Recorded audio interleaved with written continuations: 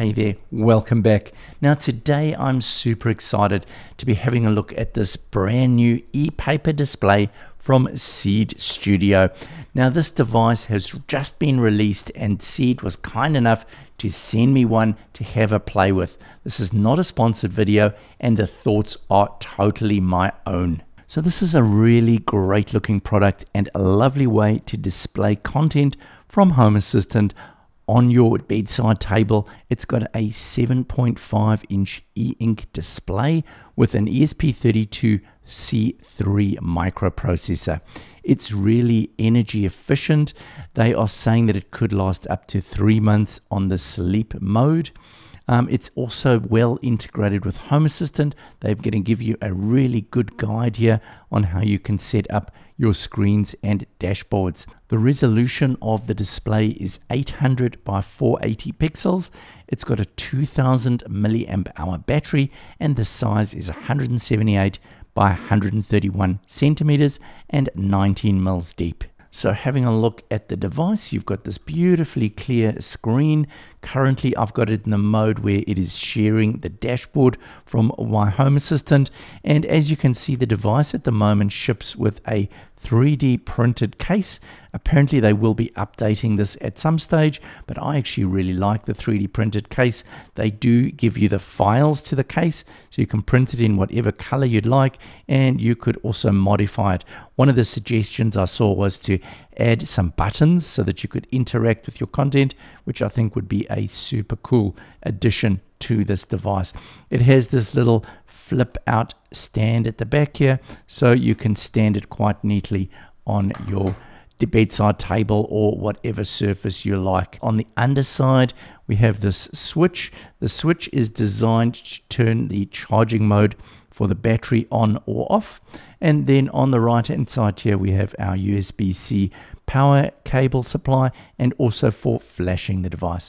You've then got a boot and a reset button over there. I didn't find that I needed to use either of those during this setup process. So Seed Studio has built up quite a comprehensive guide on how to start off by creating basic words like your hello world, and then some shapes, and then some little icons, and then you're going on to using the Puppet add-on to actually display a screen from Home Assistant.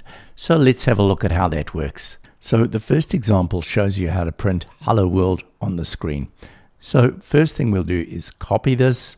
We'll go along to Home Assistant. Now you need to have ESP Home Builder installed. I will leave a link in the description below showing how to do this. So once that's installed, you create a new device and we'll call this HA Demo. We'll go next and we will skip the install step. Now you do need to select the ESP32C3 chip. That's really important. And then we will go skip again. Now we go into this HA Demo and we edit this. We go down to the bottom here below Captive Portal and we now paste in the code that we just copied. We can now go save.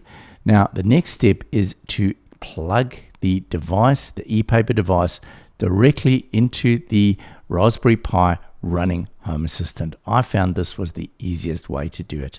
So now what we do is we go install and we have it plugged in. So we can click on that and click on that again.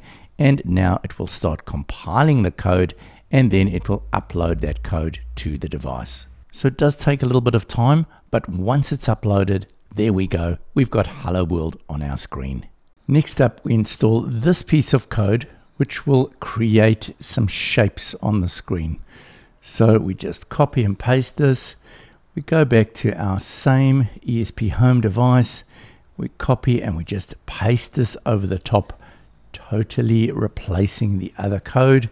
Press install once again and make sure that it is connected to your Raspberry Pi. So having a look at this piece of code, you can see here that we're addressing it using the Lambda code, and then we're just selecting a rectangle of certain size, and a circle of certain size, or a filled rectangle or circle. So this results in 3 open shapes and 3 filled in shapes. The next step is that we need to go and adopt this device into Home Assistant.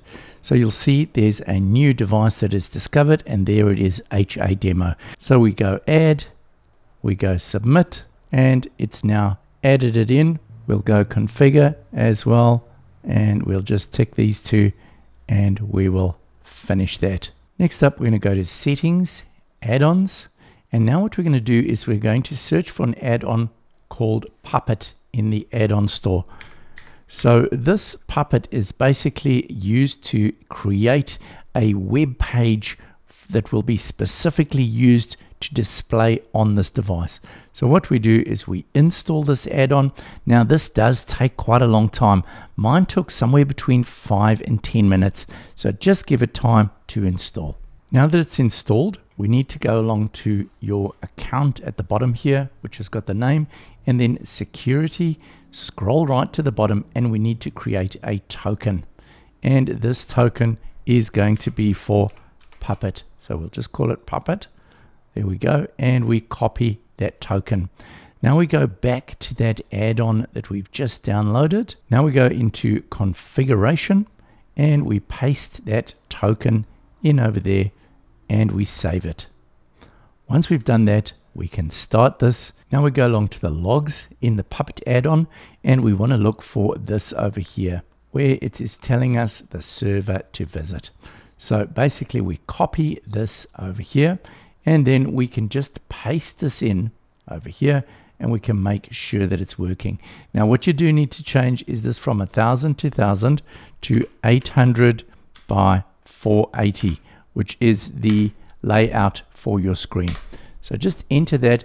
It'll take a little bit of time, but this should now display what it is going to show on your ePaper device. So there we go. We can see it's creating a little weather card, which I've created within Home Assistant. The next step is we want to copy the next piece of code. We're going to paste that code once again over the top of the old code. So we're going to take this URL that we've just tested out, and we're going to go and paste this in over here.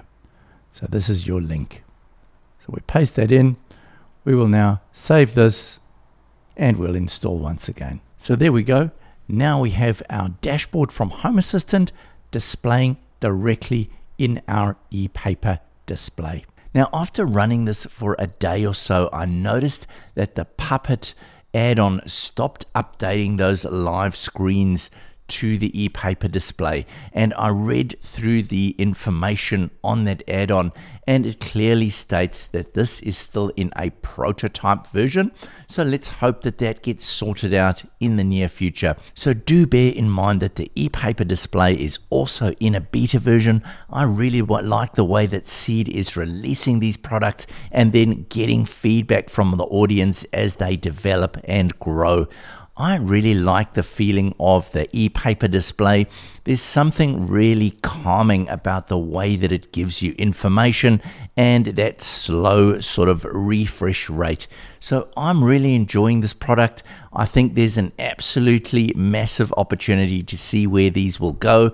I do like the idea of adding some buttons to the device. Be really cool to 3D print another case with some buttons and include this into the software so that you can give feedback to the system as well through this device. So I'd be really keen to get your feedback on this product, see what you think, and I'm really looking forward to seeing what else Seed is going to bring out. I'm really enjoying my close cooperation with this company, and I look forward to seeing what they're going to produce in the future. Well, that's all for now. I hope you've enjoyed this honest review, and please, if you have enjoyed this content, please like and subscribe, and I'll see you in the next one. Bye for now.